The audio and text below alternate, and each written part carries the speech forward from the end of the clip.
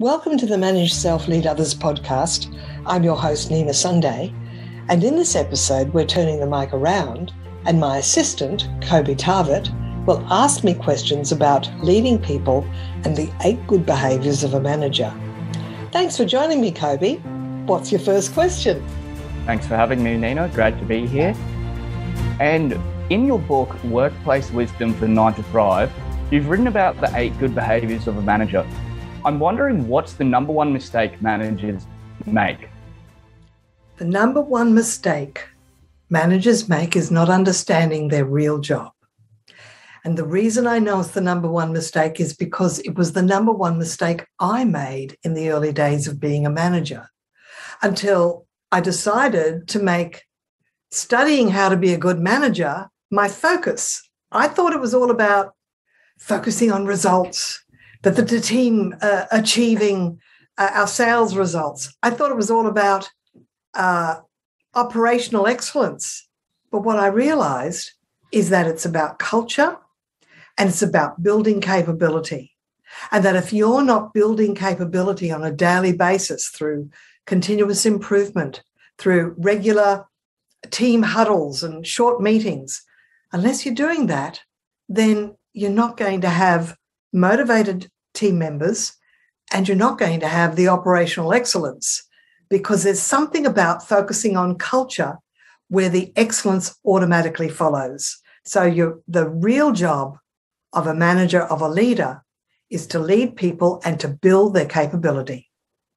Tell us how the Google company researched and discovered a list of 8 good behaviours of a manager. This is absolutely fascinating research that was written up by the Harvard Business Review as a case study. It was about 2012 when Google asked the question, do managers matter? And so what they needed to do in order to answer that question is do some research based on what sort of behaviours or attributes of managers contributes to team effectiveness. So they looked at sort of superficial things, I suppose, like the educational level of different managers compared to team output. They looked at manager style. Some managers were more authoritarian or more directive, while other managers were more laissez-faire or more free flow. They looked at the sort of conversational style in meetings. Was the manager quite directive in a meeting, or did the manager encourage free flow of ideas? So they kind of whittled it down to also a number of attributes that they then compiled 2 assessments. One was a self-assessment based on behaviour, and another was an upwards feedback survey based on how their direct reports, how the individual contributors who reported to that manager, how they viewed the manager. So their analytical team sort of matched those questions, those answers coming from 2 different areas. And they then compiled a list of behaviours in order of priority.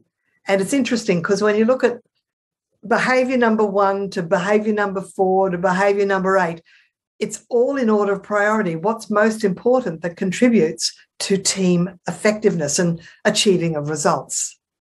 That's very interesting, thanks. So that manager self-assessment you just talked about, Nina, it lists questions such as, do you share relevant information from senior leadership? And why do you think sharing information is so important? Could you please tell us a little bit more about that? Brainpower Training over the years has a running survey where because one of our areas of expertise is doing training on the 5 cohesive behaviours of a team and how to avoid the 5 dysfunctional behaviours of team members, we've been looking at toxic behaviours and getting feedback from our subscriber base on, here are, say, 20 behaviours. Which ones would you rank in order of annoyance? Which ones annoy you the most? And consistently at the top, and we've sort of had about 1,000 responses and it's growing, consistently at the top is the withholding of information. So I've been discussing this with my different groups as we do presentations and training.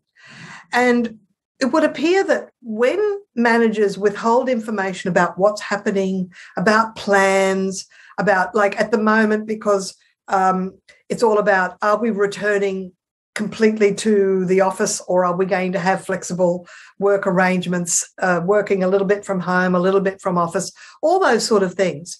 There have even been manager surveys that the EY company did last year, the accounting firm, where about 38% of companies aren't communicating with their individual contributors and team leaders and team members what their plans are. So guess what happens? Rumors start.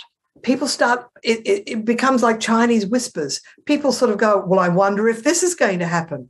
And then suddenly the next person says, this is what's going to happen. So it really can create disruption, a feeling of being unsettled.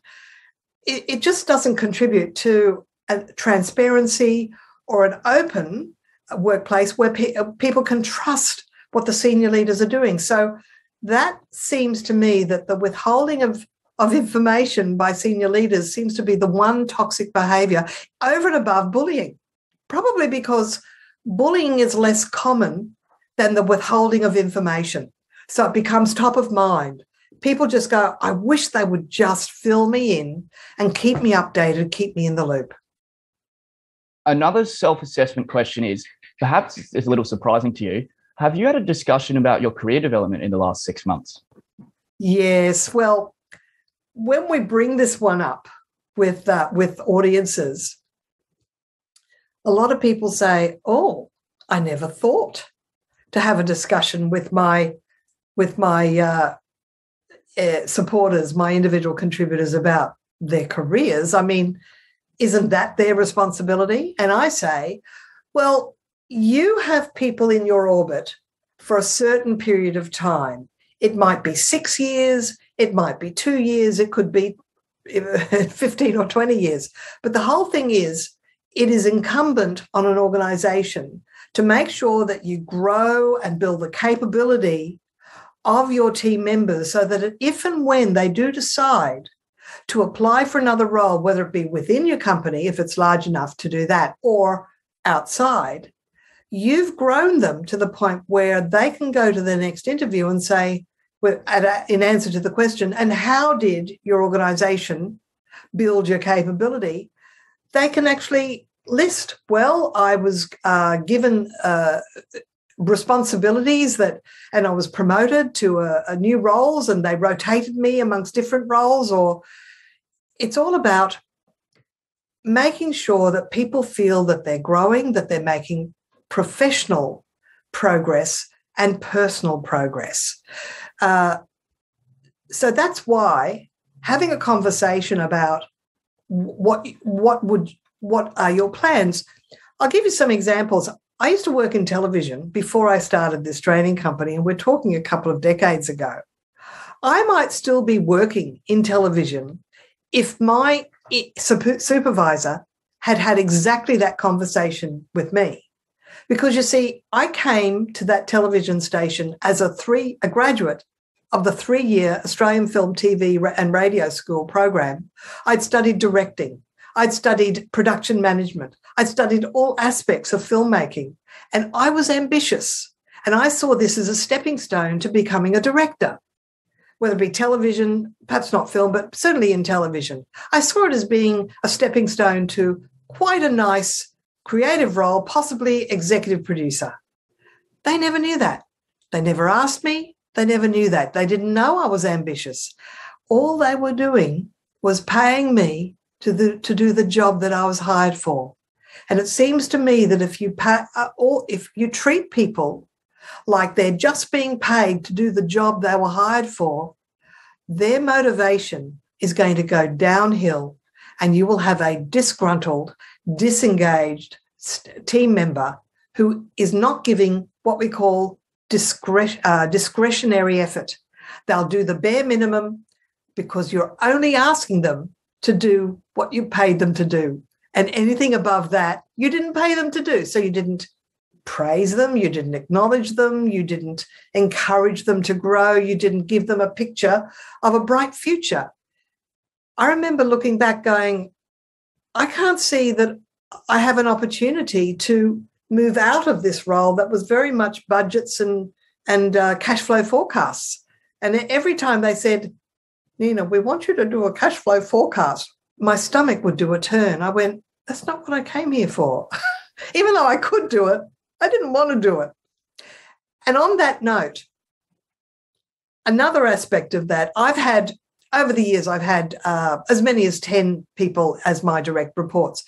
And I frequently, every year, I would hire somebody that was in a gap year straight after school, because I found that, one, they were planning to go to university, they were still fresh from high school, and they were very eager to learn, and they were pretty open to most of the tasks that we asked them to do. But a few months into this young woman that was planning to be there for the entire year before she went on to social work at uni, and she did,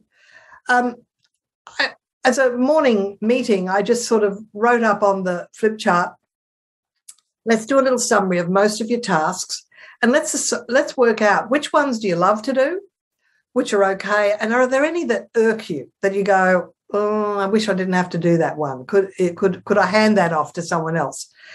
And it was an interesting process, because there were a couple of tasks that she didn't really like at all. She was happy to do them because it was part of her job. But I went, well, that's very interesting. We have other people here on the team. I can find out if we can maybe do a bit of a task swap and maybe hand off those tasks, because someone has to do it, but maybe it doesn't have to be you. And I think if we can have that conversation, even one-on-one, because I suppose no one really wants to have that conversation in front of others. It's a private conversation. So I feel that doing that is a very positive move, because you do want to keep people motivated and you don't want them to become demotivated. That was very interesting. Thank you, Nina. So what's another toxic behavior of a manager that might lead to other unintended consequences? Oh, you know what people tell me? That whenever something goes wrong or there's a mistake or an error, the first thing the manager does and look for who's to blame. So blame culture. That is the biggest no-no. And the thing is, I have to hear this from other people, because it wasn't in my DNA to look for mistakes, because I feel very happy that in the very early days of my business, before I even had any staff at all, I read The E-Myth by Michael Gerber, the original small version, short version. And one of the things that he said was, it's important to have procedures, and it's important to identify that if someone has made an error, is it the process that's at fault? Is it because there is no check or balance? Is it because in the you've relied on someone to just be good or to remember what to do instead of having standard operating procedures?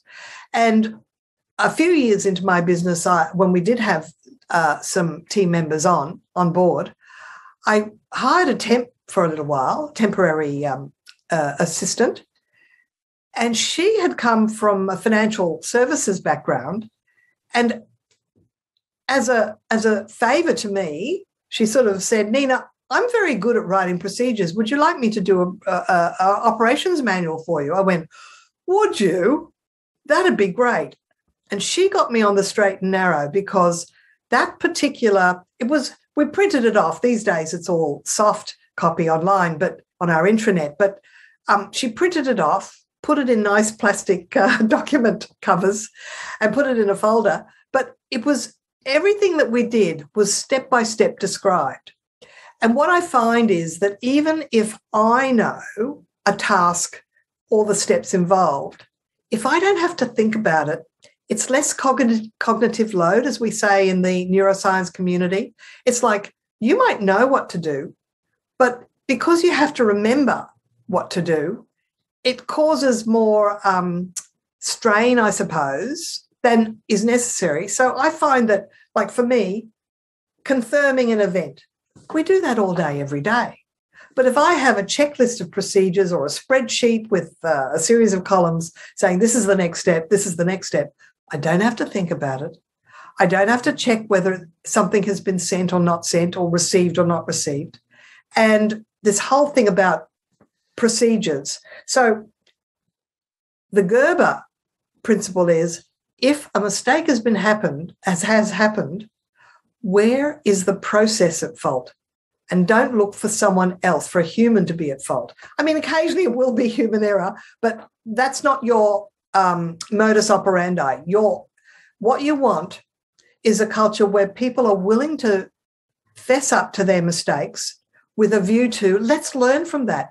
We made this mistake, this error. What's the problem with the procedure that the process didn't tell us before the error occurred that something was going to go astray or go awry?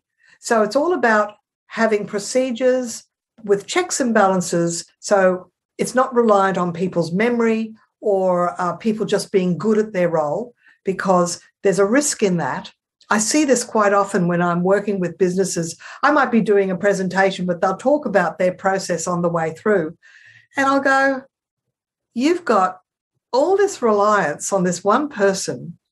It seems like there are no step-by-step instructions written down.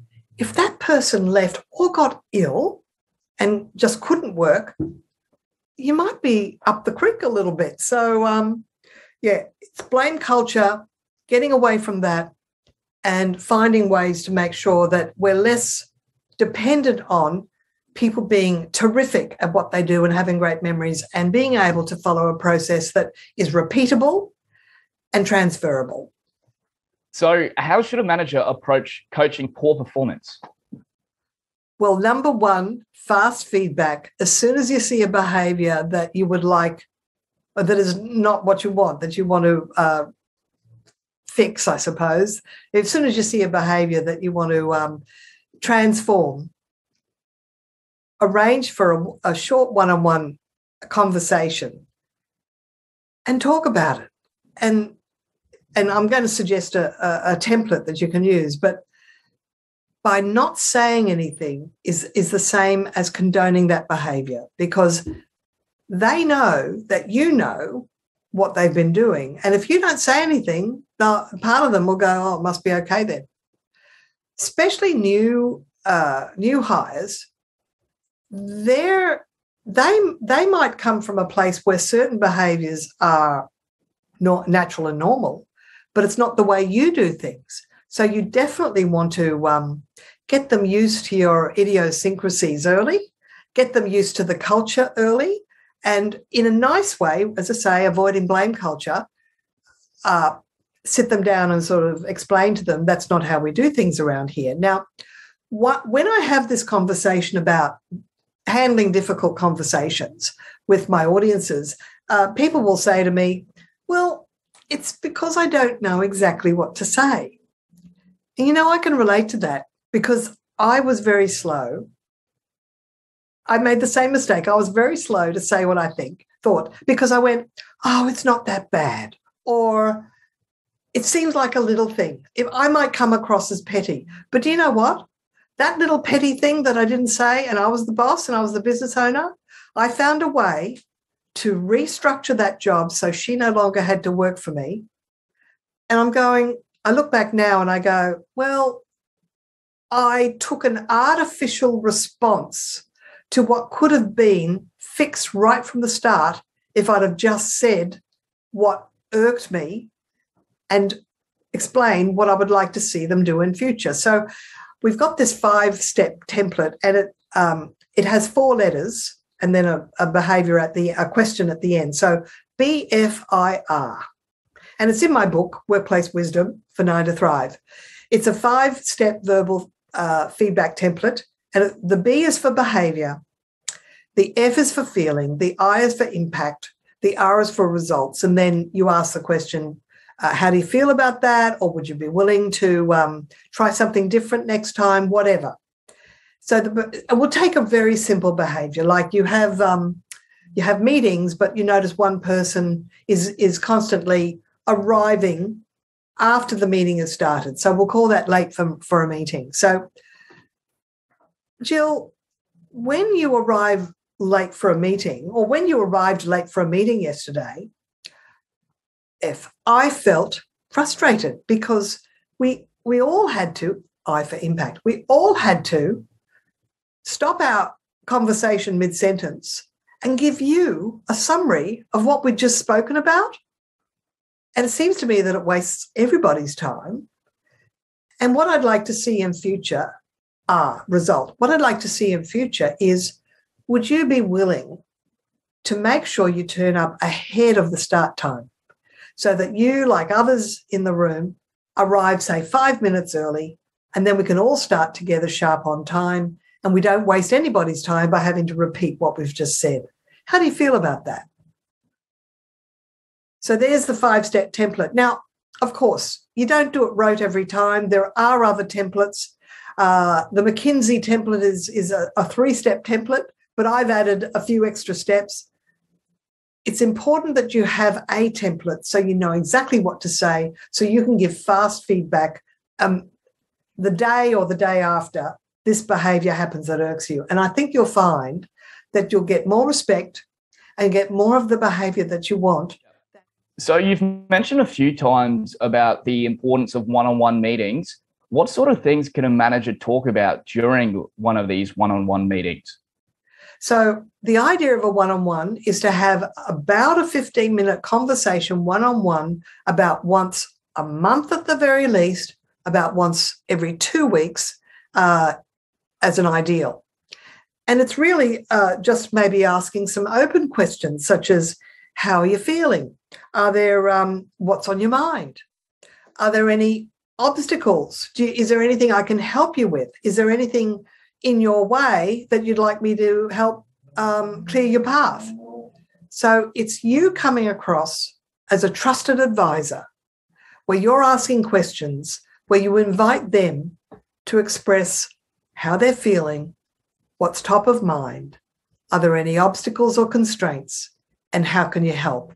If you just take that approach, that's what's going to cultivate not only a good relationship, one-on-one, but also good team effectiveness, because now people are starting to see that there's a channel of communication where they will be heard. That was a very good answer, Nina. Thank you for that. So just on the topic of delegating tasks, how can a manager delegate a task to someone so they feel supported rather than micromanaged? I've delivered training in organisations where it was quite obvious through just what different team members said that either the head honcho was a bully, they wield disapproval like a sword, is a comment I heard once. I wouldn't want to be working for that particular director. The other observation I've had is where people were sort of instructed on every step of the way as if they were children. So it creates an adult to child relationship. If you think about transactional analysis, they talk about, is it adult to adult or is it parent to child?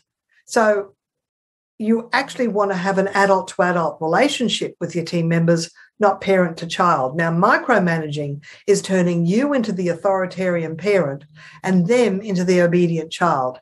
That is not a healthy relationship for the workplace. Not only that, it doesn't allow for continuous improvement, because you see, there's a saying in coding called, it's sort of an acronym, Tim Toady. There is more than one way to do it. There is more than one way to do it.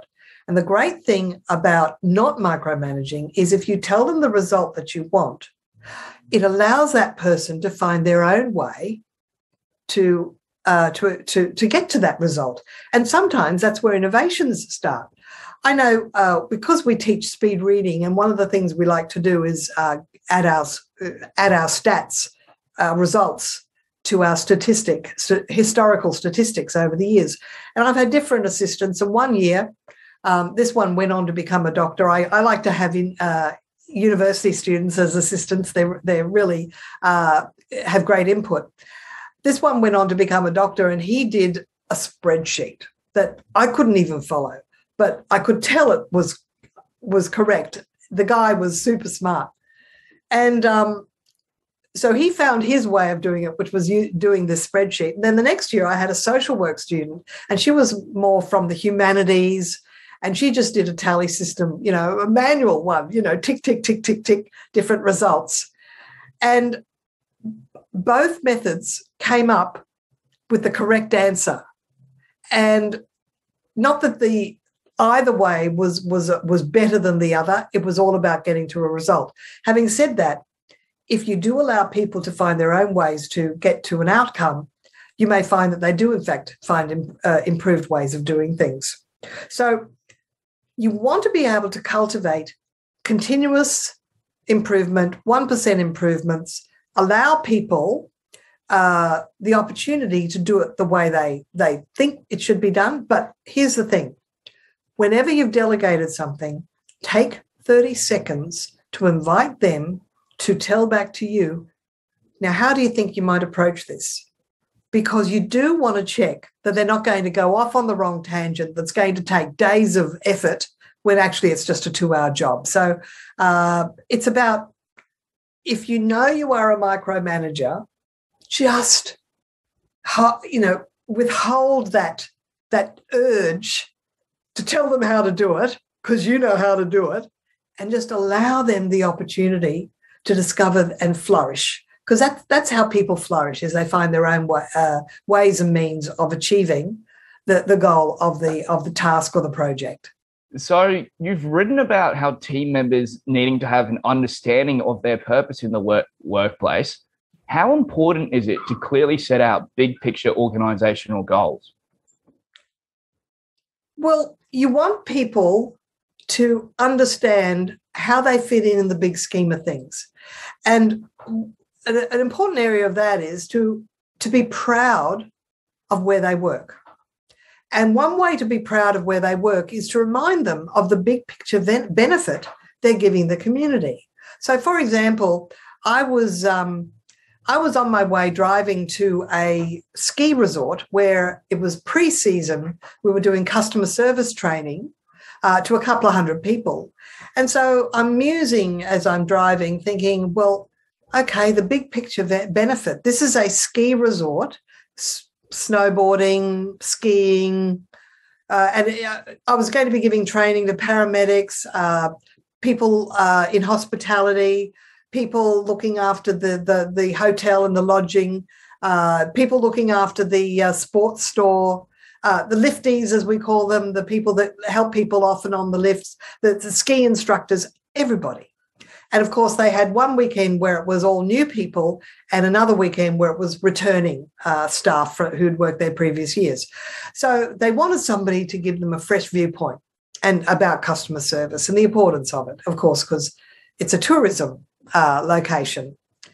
So I was thinking, well, what's the biggest big picture benefit that a ski resort is giving the country of Australia, or any country really, that has a ski resort?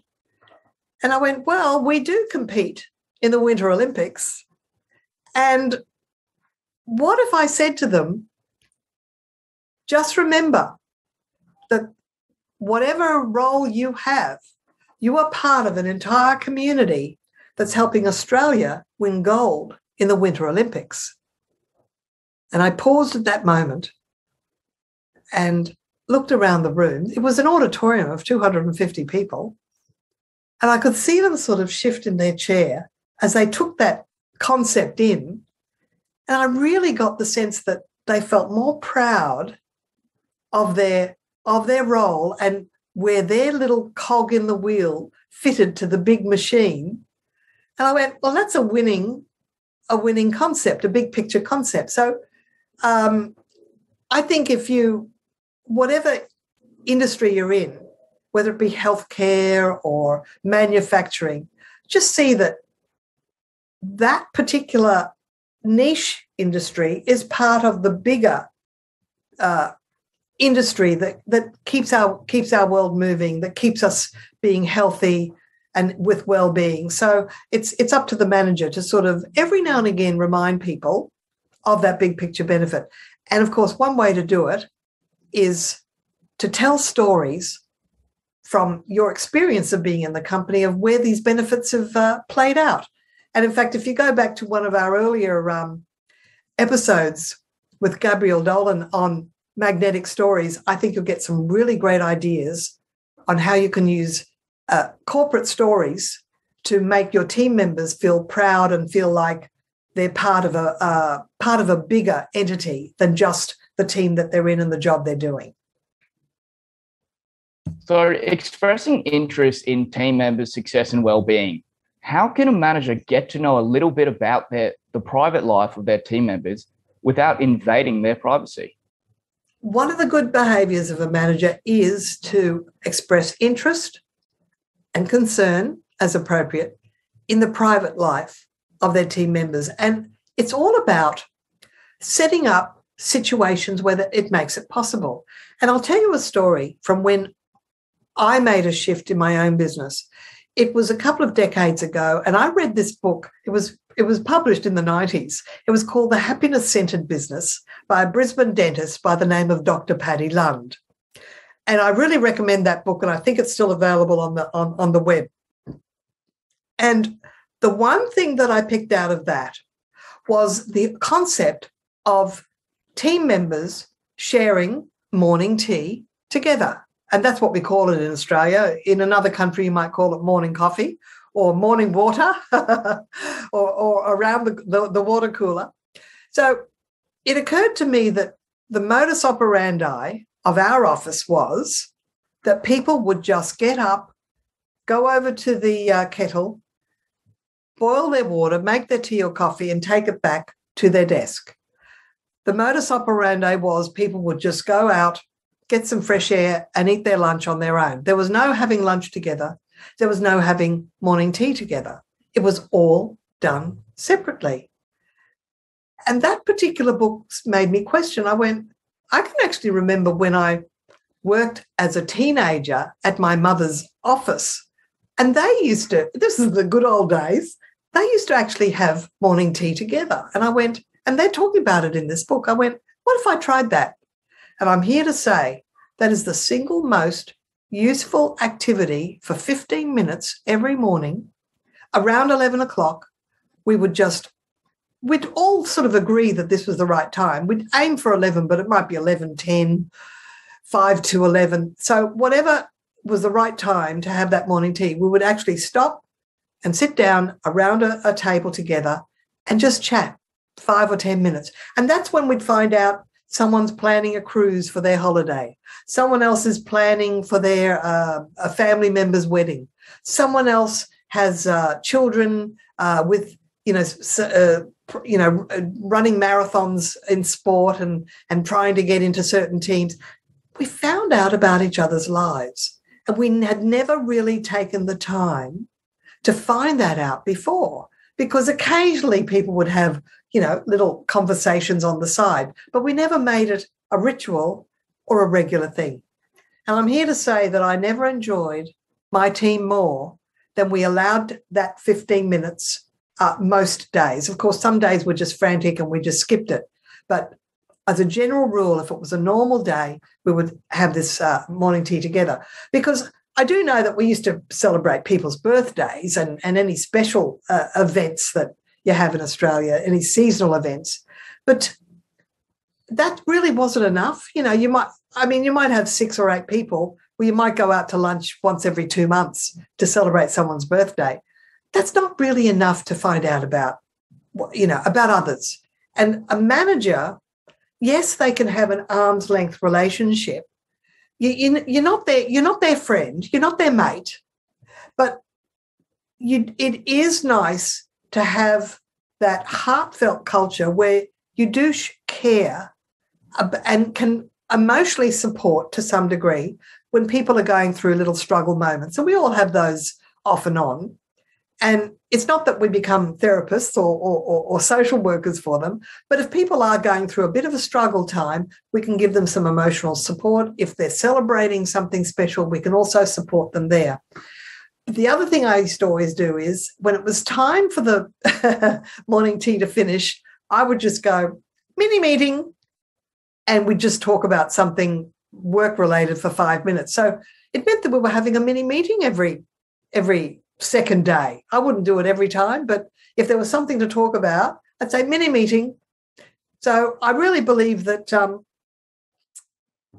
there's another episode in the podcast on the Heartist culture of the Accor group, which is a international hotel group. And they've got this culture where they consciously take time to ask people to have chit-chat before a meeting actually starts.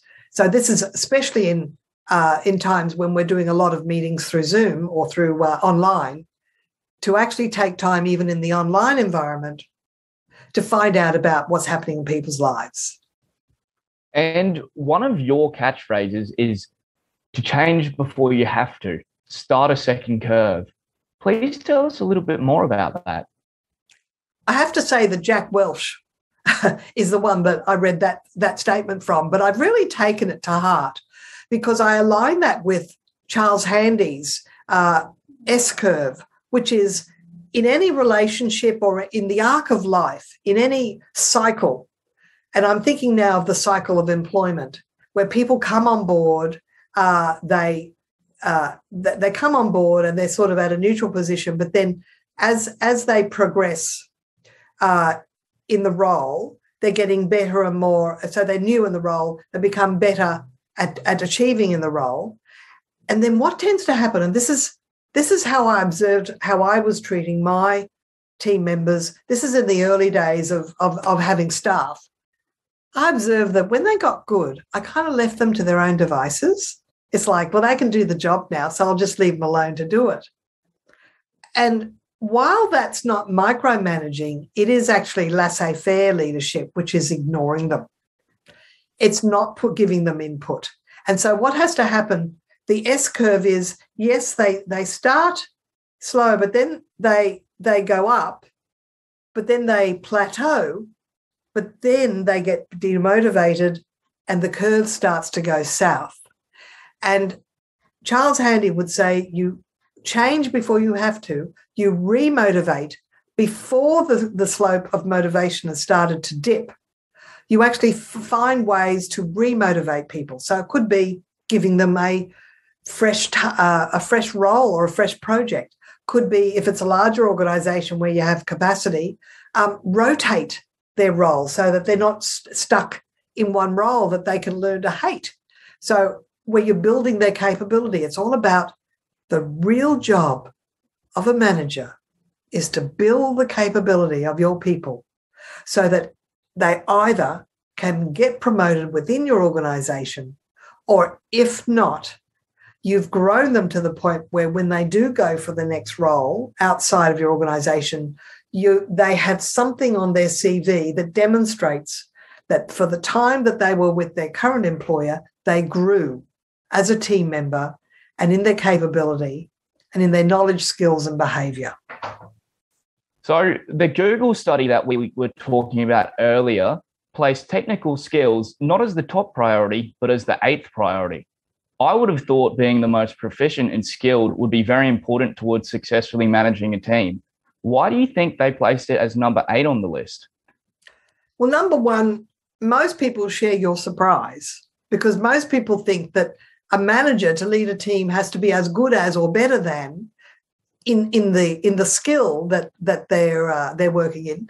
But in fact, the thing about managers is if you can hire people who are better than you at some or all of the tasks that you do, it's your job to project manage them and to lead them and to inspire them. It's not your job to be the best team member at particular skills. And how did they come up with that? That's because they did their research and through the algorithm, they worked out the order of priority. And it just so happened that depending on the questionnaires that they asked and the results that they compiled, that from a team member's perspective, what they judged as being what they valued, that being good at particular technical skills was less important to them than the soft skills of creating relationship, cultivating career goals, facilitating information sharing, and removing obstacles and policies or red tape that prevented people from getting their work done. They saw that those soft skills as more important than actually being a technical advisor, because anybody can give good technical advice, but only their manager can be managing the emotional intelligence of the team. So Google discovered an additional 2 good behaviours of a manager. Would you be able to tell us about those 2? Yes. So there's actually now the 10 good behaviours of a manager, not just the 8. And the one that they've mentioned is to collaborate across teams, and it's all about good collaboration. Because I'll tell you something, whether I go in to do productivity training, leadership training, customer service training, the silo effect always comes up, and the silo effect says that 2 teams involved in 2 different areas will often see the other as separate from themselves, so like in a different silo. And when there's that separation, there's either criticism or lack of respect or not understanding their constraints, and blame, all these things that come up because they're separate entities, and it kind of interferes with the whole sense of collaboration or the feeling as if they're one team, especially if the teams are in remote locations, not in the same location, but even a team on one floor and another team on the floor above, that can still create the silo effect. So collaborating across teams is number 1. And the second, the second other behaviour of a good manager is strong decision making. And it's all about making decision making a bit of a study, to actually find a book. There's a ton of them on Amazon or in bookstores on how to make good decisions, but find a way to learn a model for good decision making. I'll give you an example. You may have heard of Edward de Bono, who coined the phrase lateral thinking, and he also wrote The 6 Thinking Hats. One of the books that I treasure by him is called The Dog Exercise Machine, and it describes some research that he did, and it includes pictures of dog exercise machines that were drawn by children in the study that he was doing. And what they did is they had a number of school children, and with one group, they didn't teach them methods of creativity or creative thinking or innovation. And with the other group, they did. They taught them how to think, how to get ideas, how to create fresh ideas. And so then they gave them, the 2 groups, a task. Now draw a dog exercise machine. Now, of course, the obvious ones come up, a treadmill with a dog on it with some food hanging like a carrot from a stick and a rope. But there were other very intricate, other ones that were a bit like greyhounds chasing a target around a ring or an oval. But there were lots of different attributes to these designs. And when they analysed them, they realised that the students that had been taught how to think had far more novel ideas and more creative ideas than the students that were just, plucking it from air.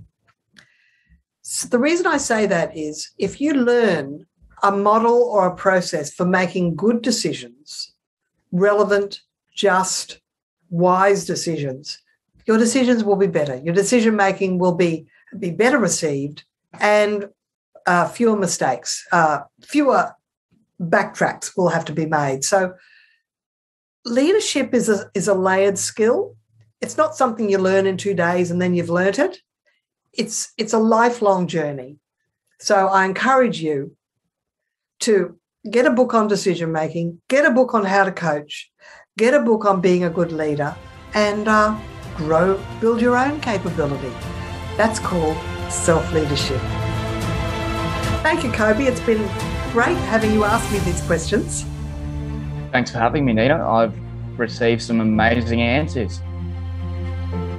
Kobe, it's been a real pleasure, and thanks for asking such astute questions.